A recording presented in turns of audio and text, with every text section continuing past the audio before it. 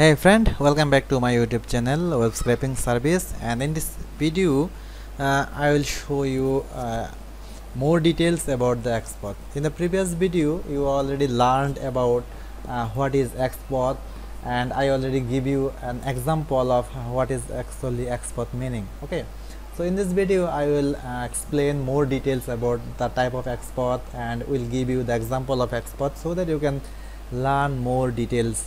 And so the main purpose of my video is to teach you the web scraping and all other details so that you can learn web scraping from me and can earn from internet or can do your own job. Okay, so before starting the tutorial, I am requesting you, if you are new in my YouTube channel, please subscribe my YouTube channel, and after watching this video, if you have this kind of project, please contact me.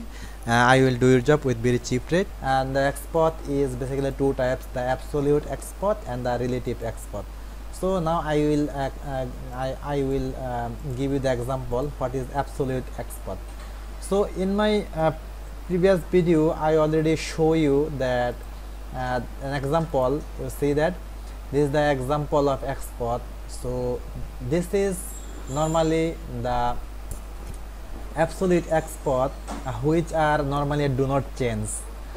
Understand? So there are a lot of websites from where you have to collect data, where the absolute Xpath will the Xpath will not change. And again, there are some websites like LinkedIn and Facebook, where data is automatically updated. So in this case the Xpath will be automatically changeable. So this kind of Xpath is called the relative Xpath or dynamic Xpath. Understand? So here I am showing you an example. So I will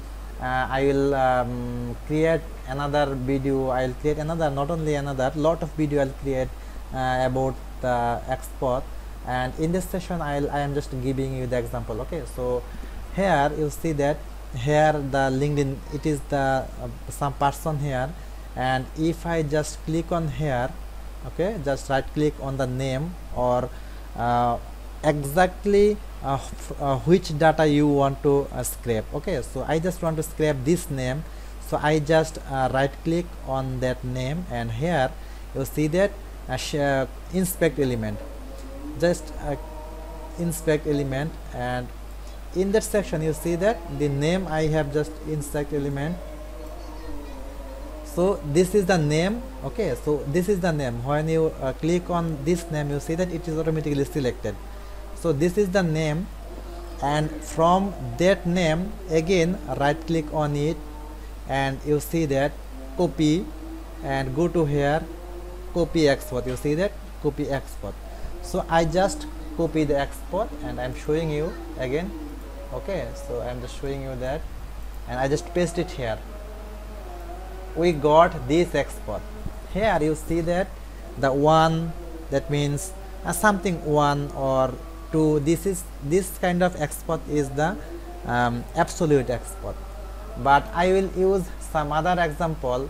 So in this picture you see that there is an Xpath, and this is called the relative Xpath, and I'm just zooming the video, and here you see that this is called here this parts testing and all other thing will be changeable.